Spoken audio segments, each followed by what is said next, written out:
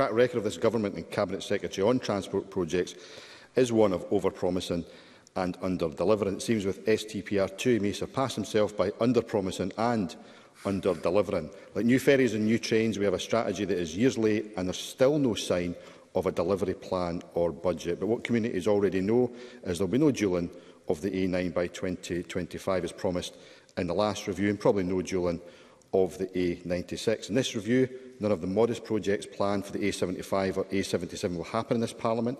A rail link to Glasgow Airport has never been so far away, and the Cabinet Secretary knows full well that the route he claims with STPR2 for Borders Rail and North East Rail has no meaningful budget. Given this Government's record on delivering transport projects over budget and over time, why should any community believe the Cabinet Secretary when he does eventually get round to telling us when the projects in STPR2 will be delivered? What will he do this time to avoid the failures of the past? Cabinet Secretary.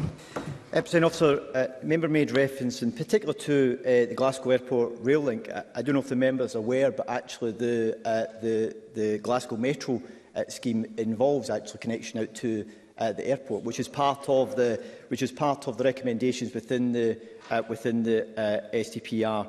I think what I want to reassure the member of is that the work which has been undertaken had been our intention to publish the delivery plan alongside STPR2. However, the budgetary uncertainty which was created by the UK Government in the autumn of last year has delayed that whole process.